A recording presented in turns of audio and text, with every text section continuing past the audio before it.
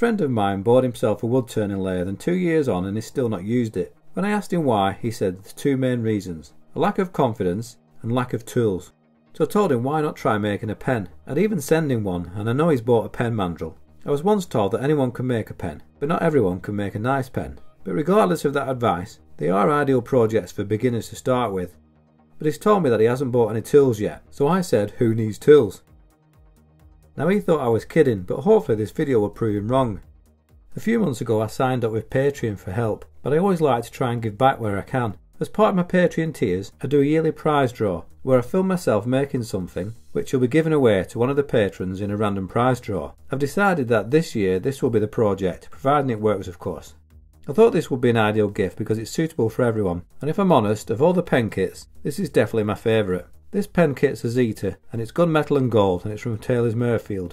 The blank that I'll be using is 4-figured Olivewood.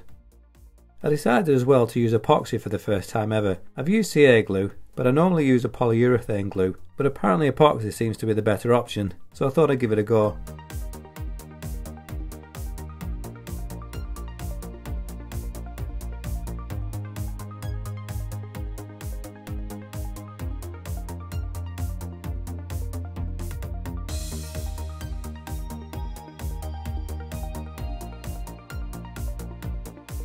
So as promised, no lathe tools, just a Stanley knife and some sandpaper. The olive is fairly soft in parts, but it's quite hard and dry in other places, so I had to be careful how much I took off in one go just so it didn't split. My thinking was it was better to be safe than sorry, even if it takes me a little bit longer to make. I also tended to cut away from myself where possible, just for safety reasons.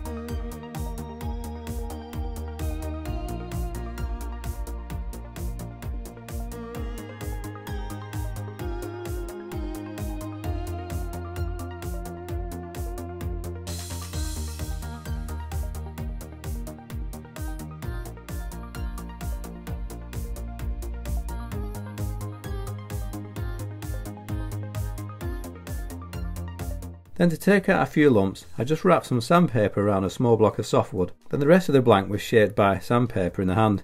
The shape I was going for was a slight bubble shape. Once I was happy with the shape, I went through various grits, sanding all the way up to 600.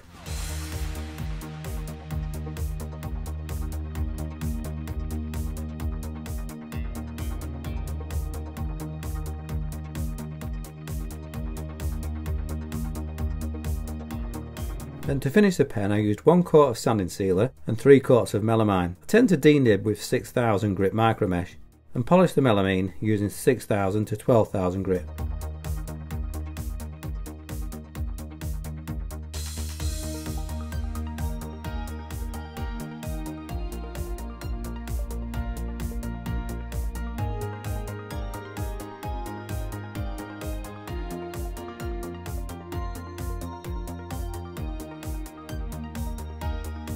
So as not to damage the pen, I use a spare pen nib, as squashing the parts together can sometimes round over the end of the pen.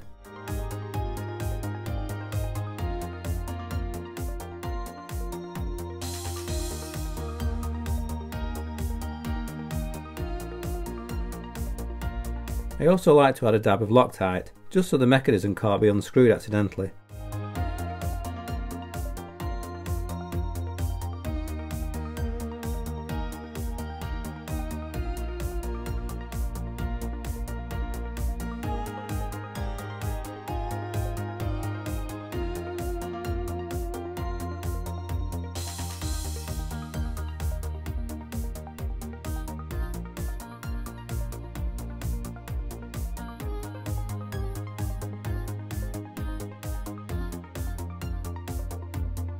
And that's all there is to it. Proof that you don't need a bunch of lathe tools to make a half decent looking pen. Obviously it's a lot easier with the proper tools, but it goes to show that it's possible to make a pen with just a sharp knife and some sandpaper.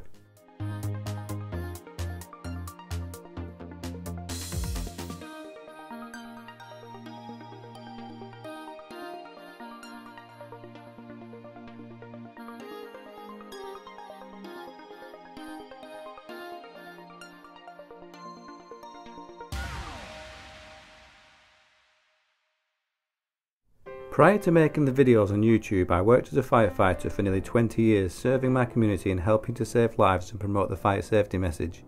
Unfortunately, an accumulation of many upsetting scenes became too much for my mind to cope with, and after years of failed therapy I was retired from the service on the grounds of ill health and signed off medically from any employment. To keep myself busy, both body and mind, I developed an interest in woodworking and car mechanics, and with already having a hobby in filming and music, I combined my interests and started making videos here on YouTube, filming, editing and composing my own music for my woodworking and car restoration channels Smugwood and Smugwoodmini. Unfortunately, to produce such videos comes at a price, and with minimal funds after being retired from employment, I've turned to Patreon to see if there is additional support out there which could allow me to continue making the woodworking and car restoration videos.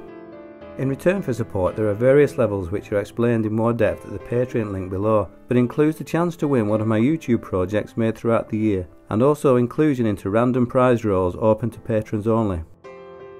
In addition, I'd like to thank everybody who already subscribes to my channels, or watches, comments, likes and shares them, as it all goes to help support my channels, and for that I'm really appreciative.